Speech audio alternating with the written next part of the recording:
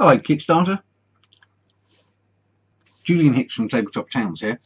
As often happens with my stuff, I've had a few people who've asked some questions about how strong my cardboard constructions are. So we thought we'd try and do a live test. So this is a production cargo container, which I'm going to assemble now. I'm going to follow my own golden rules of giving all of the edges a good fold before we put it all together.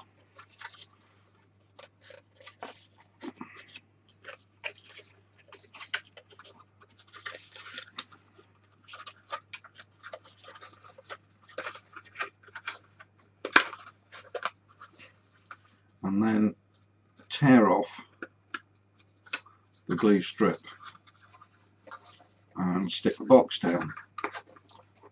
Okay, so one Tabletop Town shipping container, and we'll just see what sort of weight it can take. We'll try 100 grams. I know it can do 100 grams. What about 200 grams? Yep, doesn't have any problems there. What if we went to half a kilo? Looks pretty good. Okay, let's get silly. Let's go all the way up to a kilo. 1 kilogram, 2.2 pounds. The box is standing on its little legs. And just in case you thought maybe I'd pulled a fast one on you and swapped it over with a reinforced box, for example, here's that empty box now with one end of it open.